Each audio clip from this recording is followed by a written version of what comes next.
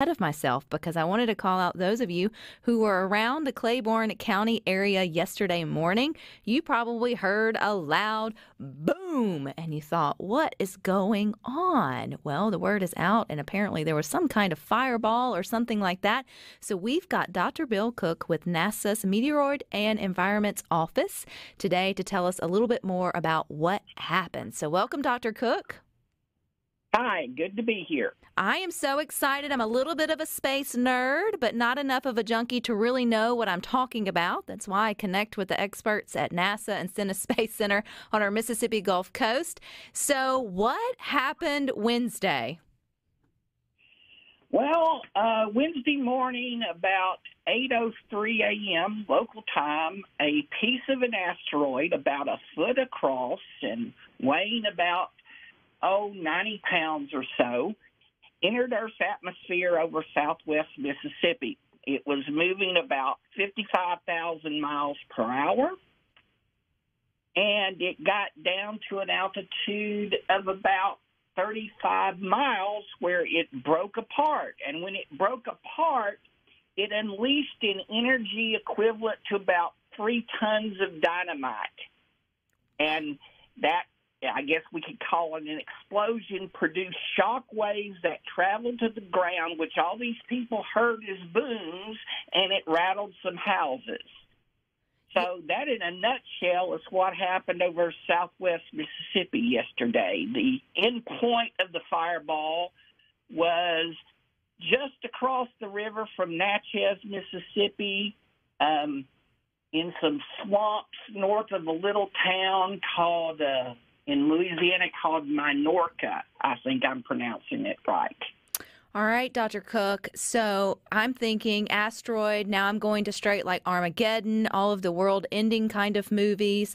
And then I'm trying to wrap my head around something that weighs 90 pounds, which is like the size of my dog, could make this kind of sound and impact. So help us break it down. Is this normal, or does it happen more often than we think? Or was this just a complete, phenomenon that doesn't happen all the time?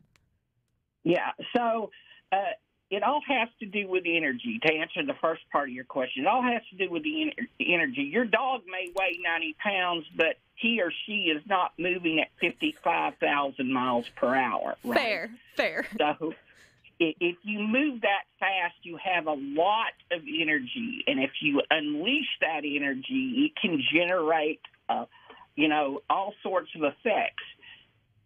In this case, it was relatively minor. You had a shock wave that, created a noises people heard, and also rattled some houses. As far as how often this occurs, things like this occur somewhere on the planet a few times per day. So on Earth, it's not that unusual. But for southwest Mississippi, you guys can go for decades without experiencing one of these events. So in terms of southwest Mississippi, it's a pretty rare event. Well, it got us all excited, Dr. Cooke. I mean, Facebook went nuts over it. I think there was calls to the Mississippi Emergency Management. So even though we haven't seen them in years, it feels like there's more events, whether it's tornadoes, weather events, and now space events. Is this something that would be a string of them coming along, or is this just still kind of, it may be 10 years or more before Mississippi sees another one? It's normal. What's happening is people notice these things more, and they're able to report them. I mean, 20 years ago, we didn't have smartphones that we could report these things with, right? So, you might call the sheriff's department or somebody, but it was kind of lost. Nowadays, because we're better at, we've got all this technology and communications, you hear about them more often. But if you look at the data, they're happening about at the same rate they happened 20 years ago. It's just people notice them and report them a lot more. Definitely so. Well, that's good to hear. I'm glad to know that the Aerosmith song won't be playing and we won't have like the end of the world like you see in Armageddon, the movie. I think, we have Hollywood always takes our minds to the extreme in any kind of event. And when you see something like a fireball, you immediately go to worst case scenario. But every day, Dr. Cooke, you work at the Meteoroid Environment's office there at the Marshall Space Flight Center. What kind of cool work do you get to do on the regular? Well, our primary job is to protect spacecraft and astronauts from meteoroids out in space. Like in the case of Southwest Mississippi, you guys had the Earth's atmosphere to break this thing up before it hit ground. Out in space, there is no atmosphere. So our job is to do things like come up with models that help designers place meteoroid shields over fuel tanks and other vulnerable things, generate meteor shower forecasts so we don't send the astronauts outside on EVA in the middle of a meteor shower. And we also keep an eye on objects that enter Earth's atmosphere because, it's very, very rare, but houses have been hit. Car windshields have been penetrated. In Georgia several years ago, a mailbox got taken out by a meteorite. So we kind of keep an eye on it. We can't give you much warning. From the time a meteor hits the top of the atmosphere until it falls to the ground is like a minute. So you're not going to have warning. Now, with the big rocks of doom, like the asteroids that can end civilization, you'll have years, if not decades, of warning. But for these little bitty things that are too small to see in telescopes, we only know about them when they hit the top of the atmosphere. So I know sometimes, Dr. Cooke, people hear about meteor showers or we're alerted to go out and watch one. How is that different or the same as what happened on Wednesday? Well, what hit us Wednesday was a sporadic meteor. It was part of the background.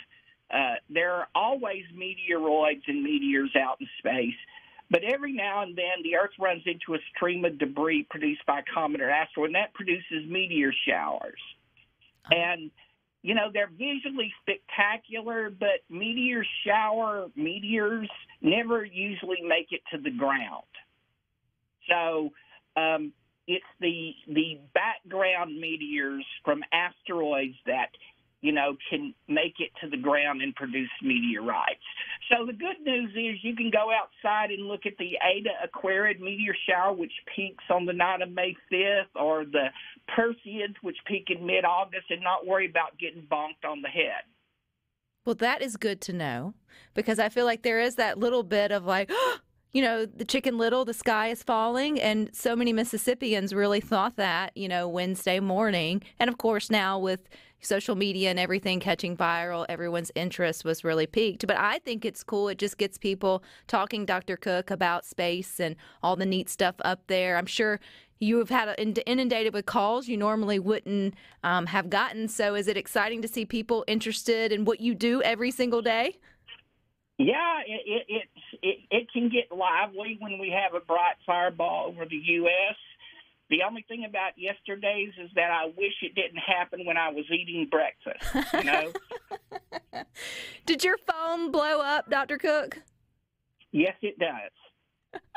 I can only imagine what that feels like. And you're sitting there saying, stay calm. It's going to be okay. Everything is fine. And then we're crying over here that the sky is sort of falling. Well, Dr. Cooke, I appreciate you taking the time to chat with us here on Good Things and share with us a little bit more about it. I will go home and look at my 90-pound dog differently today and just realize what she could do at the speed of, 55,000 miles per hour? Yeah, I don't think your dog would like traveling that fast. No, I don't think at all. Andy in Jackson says it would leave a mark, though, if it hit you. Yeah, my dog would leave a mark on you if she was traveling that fast. Although she feels like, Dr. Cooke, she's running that fast after squirrels and other animals through the backyard, but she hadn't topped that speed yet, and I'm grateful for it. But I also thank you for your time. I find it fascinating and always up to learning something new about what's going on in the sky. So thank you. You're more than welcome. Call us anytime. How neat is that? Something that could be 90 pounds moving at that kind of speed would create that big of a explosion, an event. And that's one good thing I think about, social media and smartphones is that you do get to capture these kind of things